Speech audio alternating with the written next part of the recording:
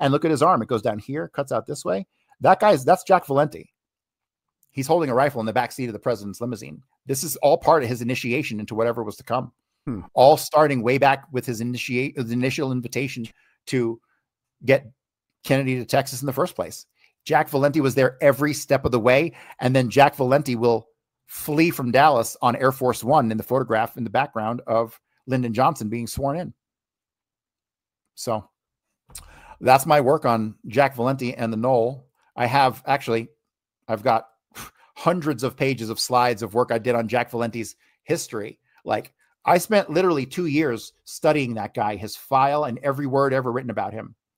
That guy is involved in so much more stuff than I even know. What was his eventual career arc? He spent 40 years as the lead propagandist in America for the MPAA, where not only was he behind every single television show and movie that you ever saw growing up as a kid had Jack Valenti's fingerprints on it. Just like me. Every single television show, movie ever made that came out of Hollywood, Jack Valenti was the guy behind it, the head of the Motion Picture Association of America, who not only decided what rating your movie got and whether it got seen by or not, because ratings were a form of censorship.